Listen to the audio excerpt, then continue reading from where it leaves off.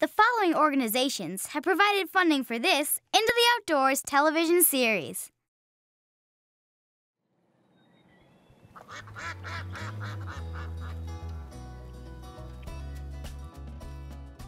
I know that the wetland may not look like much, but it's actually home to hundreds of different species of wildlife. With a mix of grass and water, it's a great home for both land and marine animals. And it happens to be the home of one of my very favorite groups of animals. Oh, what group of animals is that? Waterfowl is a group of different water birds. So that includes swans, geese, and ducks. They're usually characterized by having webbed feet. They're really strong swimmers, and they have waterproof feathers. Besides being really, really fun to watch, their story is actually one of the coolest success stories in American conservation. Really? Yeah, because as weird as this may sound, hunting has actually helped improve duck populations and preserve wetlands. How is that even possible? Well, we'll keep discovering together as we go further into South Dakota and as we learn about how to play an active role in waterfowl conservation. Hold on tight as we go into the outdoors. Grab your gear and let's explore as we discover the wild outdoors. Science, discovery, it's what we do. You can make our earth a bright and better place by joining us in this wide open space. Into the outdoors.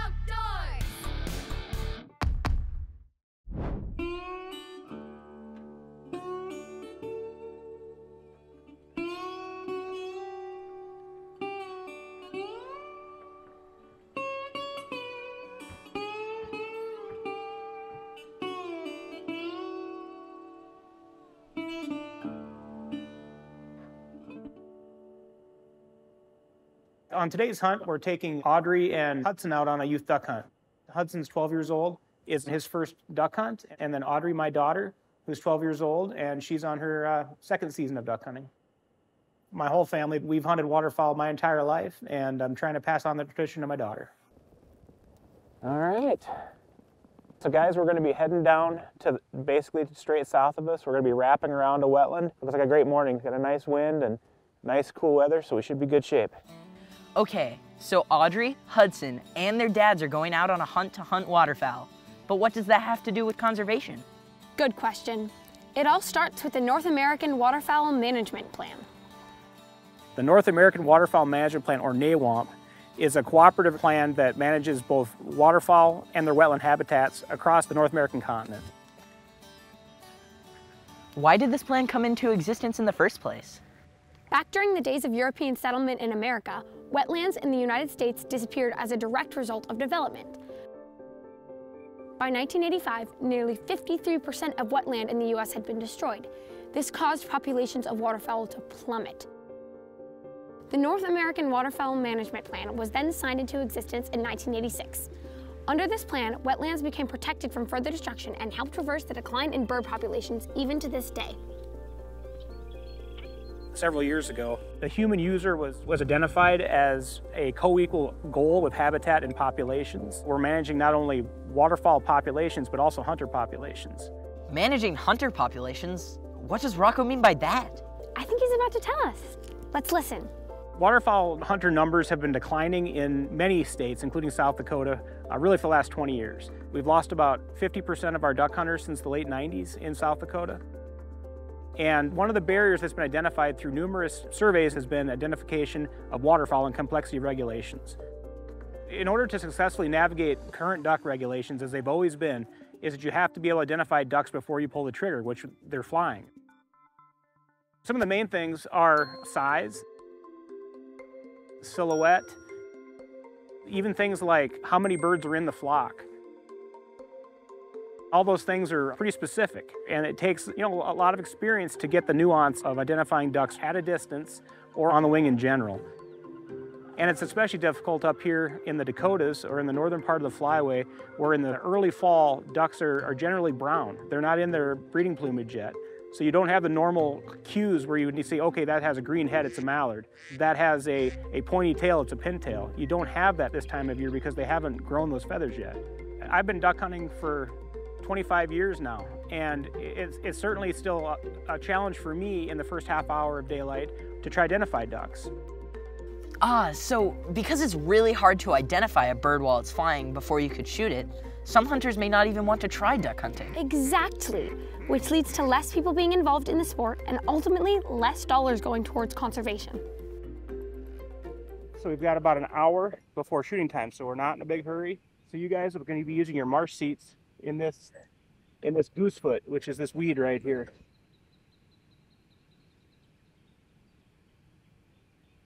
So guys, what I'm trying to do here is place two main areas of decoys, with a pocket in the middle is where we're going to put the motion decoy. So that's an area that we want the ducks to land. So we're going to set each hunter basically in front of one of the groups of decoys, and then in the middle is where we'll actually be trying to shoot the ducks.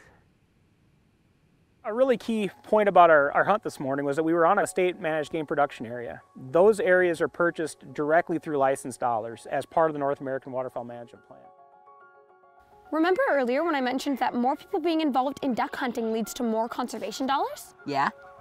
Taxes from the sale of hunting licenses, firearms, ammunition, and gear all go towards raising money to preserve wetland areas like the one Hudson, Audrey, and their dads are at. I see. Although people hunt waterfowl, the money raised from that tax helps preserve the waterfowl's habitat, which in turn helps maintain healthy bird populations. Purchasing a license is one of the best ways that you can engage in the North American model of wildlife conservation. Those license dollars go directly toward conserving habitats and managing those populations. And that ties directly to the two-tier license system. Two-tiered license system? What in the world is that? Relax. We'll cover that in just a bit. Let's check back in with the group and see how they're doing. Hudson, you're gonna be down here, and I'm gonna stand right back here in the edge of the trees. We set the decoys up, and at first light, ducks started to fly, and they did not stop.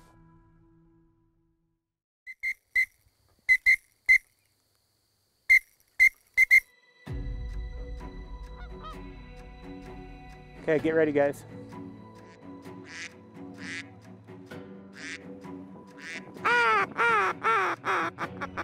Bird's coming into the left. Here's two. There you go, nice. Nice shot, Hudson. Yep. Thought I was just gonna hit one, but instead I hit two and I was shocked. Nice shot. It was exciting to have my dad with me while I shot those two ducks because they were my first ducks. Two blue-winged teal. Yep. Better get hidden again.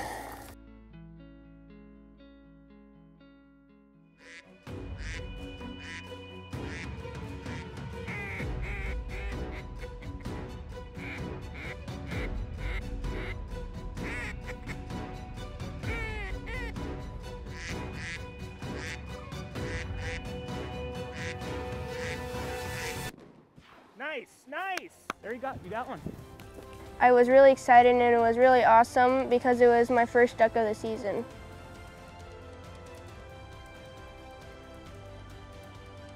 I think I really liked watching my dog go out to get the ducks. She just did a really good job. Dang, Audrey and Hudson are pretty good shots. Yeah, but more importantly, they're taking their time choosing when to take an ethical shot and making sure they practice proper gun safety. Good point. Guns are no joke. They should always be properly handled, even if they're not loaded. Hey, Gracie, on a side note, are we ever going to find out what this two-tiered system is all about? I'm glad you asked. I believe Rocco can break it down for us. This is the first weekend that the two-tiered system is being implemented, and I'm really excited to be able to watch the kids actually use it. Basically, you have two choices at the beginning of your duck season. You either choose Tier 1, which is the traditional license, which is 6 ducks, all the species and sex restrictions, or Tier 2, which is a 3-duck option, which makes it so you can just shoot 3 ducks of any sex or species without any other restriction at all. You can shoot any mix of any species of waterfowl during the regular duck season. It's just that many of those species have specific regulations attached to the species. So things like canvasback, redhead, scop, all have specific limits within the 6-duck limit, which makes it challenging if you don't know your ducks. Everybody's been very supportive of this proposal and this evaluation plan, and it's really gratifying to be able to take my daughter out this morning and use this system, this regulatory system that I helped develop.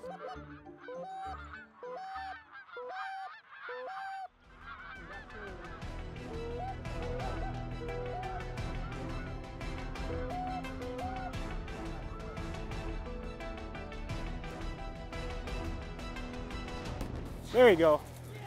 Good job. Come here. Good girl. I think it was really cool that my dad created this and I get to try it on the first weekend. It feels awesome to be one of the first kids to do it, mainly because it just takes the stress off of having to identify the duck. The two-tier system relieved a lot of pressure from myself, and it just made it so much easier for Hudson to be able to shoot, and it gives him an opportunity to just hunt. Having Matt along, who is an experienced hunter but not really an experienced duck hunter, bring his son Hudson with, was really nice because he was able to share that experience with his son without having to worry about him first going out and learning his ducks and allowing Hudson to grow into the sport at his own pace. You can shoot one more. You ready, Hud?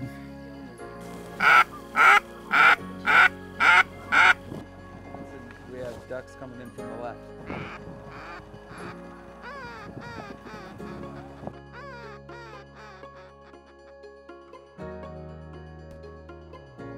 Good job, Hud. We watched Hudson shoot his first ducks today. Audrey gained a lot of experience, and just watching Audrey kind of gain confidence through the day. I know she was struggling at the beginning with shooting and settled down and finished strong. So that was really fun to watch. So now we're going to go help Audrey and Hudson collect the wings. We're going to clean the birds and get them prepped for the table. We're going to share some more stories and recap the day. With the traditional Tier 1 6-duck option, a wing from harvested birds may also be required to be sent in for federal collection efforts to estimate harvest. If using the Tier 2 3-duck option, a wing from each duck harvested must be sent using the Games and Parks provided envelopes as part of efforts to estimate harvest. Harvest data is crucial to basically knowing what duck production was that particular year. We basically use hunters to sample the population to give us an idea of age ratios, harvest rates, survival. That can come through things like wing collection, which is what we're doing here today for the two-tier experiment. Also things like banding data. The number of ducks killed and retrieved. How many did you shoot today? 3. So that's all we got to do for that. And you just got to keep track of every other hunt we do this year. And at the end, you total these up and you mail it into us. To me, actually. I learned some different kinds of ducks. I learned the blue-winged teals, I learned the green-winged teal, and I learned the shovelers and like what they look like. And I learned about how to tell the ages apart too with their tail feathers. You know, we talked about the tail feathers and how they were notched and kind of ratty looking. These are all very nice, have a nice pointy tip, very high quality feathers. And so you know it's an adult. And then you look at, one of the other things is the bill, and what do you see on that bill? Spots. Spots. That's a pretty good indicator of a female duck. What we're going to be doing is actually taking the duck wings from the ducks we harvested. We're going to be putting them in envelopes and sending them into Game Fish and Parks because we are actually analyzing the harvest composition of the folks that choose the 3-duck option and comparing it to the harvest composition of folks that have the traditional bag limit. Those wings will be sexed, aged, and ID'd, and then used for analysis. And it's a really neat opportunity for folks to help make this system operational in the future.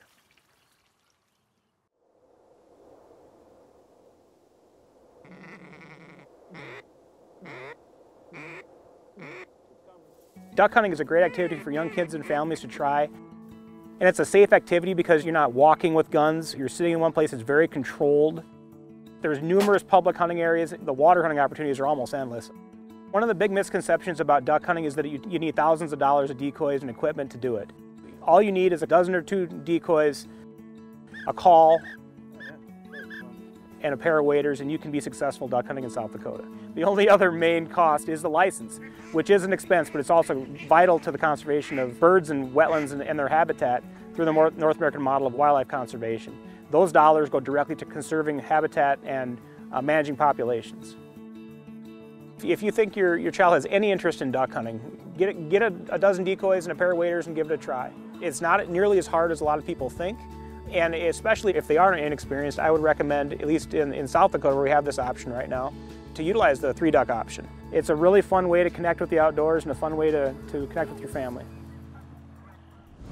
What a great way to get outdoors and get involved in conservation efforts. Getting a hunting license and purchasing a duck stamp are both great ways for you to personally contribute to public wetland conservation. Public lands are an important piece of wetland conservation, but public land alone can't sustain duck populations. Rocco taught us how important the Central Flyway region is for ducks. And a large part of the Central Flyway is the Prairie Potholes region. What is the Prairie Potholes region? The Prairie Potholes region is a unique mix of grasslands and wetlands that stretches across Canada and the United States border to Montana, North and South Dakota, Minnesota, and ends in Iowa and Nebraska. This region was formed 10,000 years ago as the glaciers melted and left these shallow pools of water. Now these wetlands are home to hundreds of species of wildlife. Sounds like this region is pretty important for wildlife. That must mean it's protected through funding from hunting licenses, right? Well, yes and no. A large part of this region is protected by conservation efforts, but also a large part of this region is owned by private landowners. Okay, so what does conservation look like on private land? That's a great question. Let's head back to South Dakota to take a look at what private organizations like Ducks Unlimited are doing to help preserve private wetland habitats.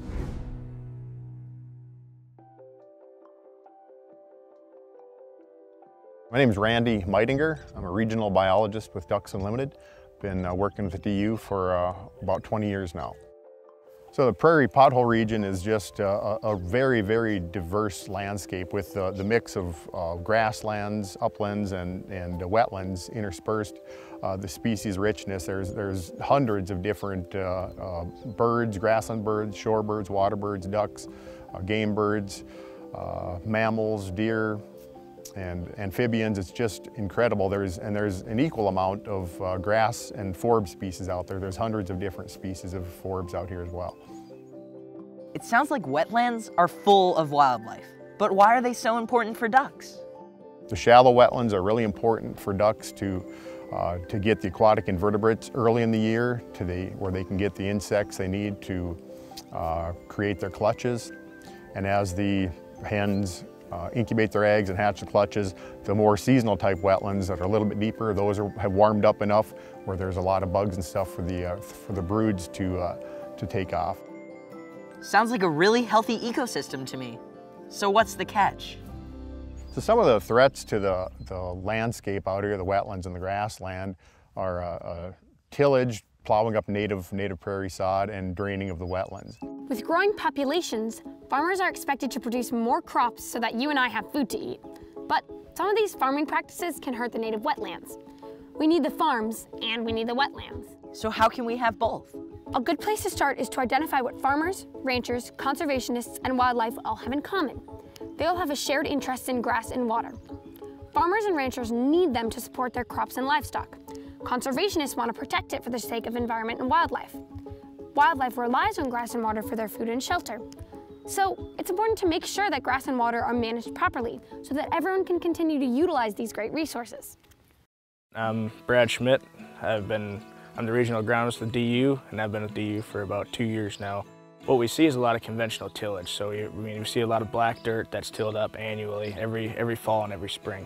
When we do that, we're treating our soils almost like a catastrophic event because we have microbes and fungi and everything that are living in that soil that help us transfer nutrients to plants and bring up water to plants, everything like that. So when we go through and do these tillage events, what we're doing is it's a natural disaster to that soil. Soil is full of microscopic life called microbes. These are things living in the soil that are so small that you need a microscope to see them. These microbes, such as bacteria, are essential for the health of the soil and the plants. Since plants are rooted in soil, they rely on the soil around them to provide the nutrients they need to live and grow. These tiny bacteria live on or inside live plant roots and can help the plant absorb nutrients. They even protect the plant from disease or drought. However, when the soil is tilled, the live plant roots that the bacteria were living on are ripped up. Without a home, these bacteria die and the health of the soil is depleted, so it's harder to grow the crops we need for food. we're all connected with soil because every single thing that we need to survive, food, air, and water, all originates from the soil. So if we're not taking care of the soil and thinking about soil first, we as humans, and it's not even just the ducks that aren't gonna have existence anymore, it's gonna be us as well. So I think one thing that we forget about is, us humans are not invisible. We're an animal just like everything else is. So we have to think about what we're doing in this world that's gonna impact for generations to come.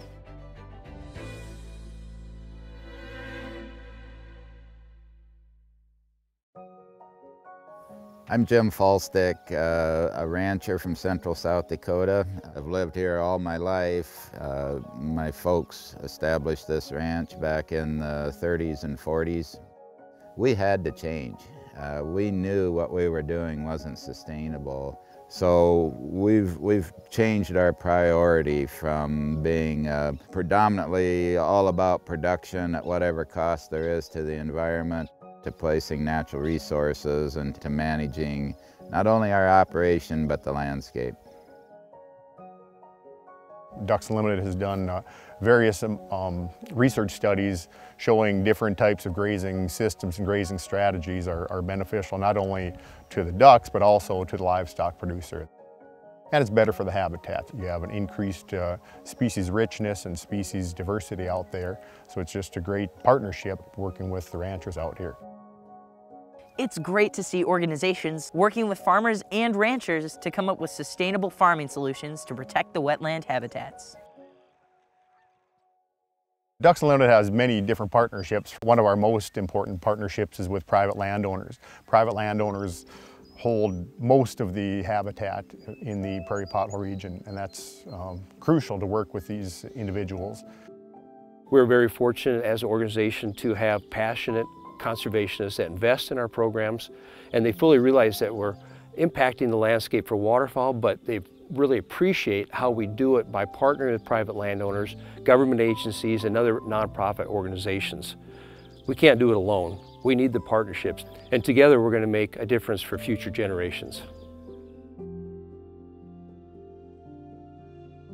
So we work in partnership with some federal agencies to secure conservation easements that prevent the grass from being tilled and the wetlands from being drained. Those easements still allow the landowner to utilize that land. You can still graze it, cut it for hay. You can, if it's farmland, you can farm the wetlands when they're dry. You just can't artificially drain those wetlands. Wait, hold on. I don't think I quite understood that. What is a conservation easement, and what does it have to do with conservation of wetlands? A conservation easement is what makes protecting private land possible. It's an agreement between a private landowner and a conservation organization. So what exactly do you mean by private landowner? A private landowner is anyone who owns land. So that could be a farmer, a rancher, a family, or whoever. The landowner agrees to let their land be used as a conservation area for that unique environment and wildlife that relies on it. This doesn't mean that the land is now a park or open to the public in any way. The private landowners still own their land. They just agree not to do certain things on it that might hurt the environment, like draining the wetlands. These agreements are a great way for landowners to keep their land, but also help preserve it for the wildlife that lives there too. My family and I decided to do a conservation easement with Ducks Unlimited. We sat down as a family and started to understand that this isn't going to be open for public, that it would still be for the family. And that was the biggest thing for us, is it's kind of a getaway place that the family can enjoy from grandparents down to grandkids. And the biggest reason we, decided to go with that was because also being able to preserve the ground, increasing the forage. I think it's done all of that so far. Oh, I see. It's kind of like you're volunteering your backyard as a safe place for plants and wildlife. It's still your backyard, but also a conservation area for the environment. Exactly. Conservation easements with private landowners are vital to protecting the natural habitat for the wildlife's sake, but also ourselves. From a wildlife habitat standpoint, wetlands are very important. It's also important to recognize that wetlands play a vital role in things like improving water quality. They're great filters to improve the quality of water that flows through a wetland. They can help with flood control and wetlands and recharge the groundwater, which is very important here. And they're also just great places to go and recreate. That's right. Not only do wetlands help improve water quality and protect against floods, they also act as a carbon sink. That means that they store carbon from the atmosphere by holding it in their plants and in their soil. Holding a lot of carbon helps restore the soil's health. This can help lead to better crop growth, resistance from drought, and even protection against erosion. Who would have thought that dirt played such a big role in keeping our planet healthy? I mean, that is one of our huge priorities and goals, is to help educate our urban consumers and recreators how important what we do in managing grasslands is. And I think the younger generation has grown to appreciate where their food comes from, water quality, carbon sequestration, and it's all important, and there isn't anything does it any better than well-managed grasslands.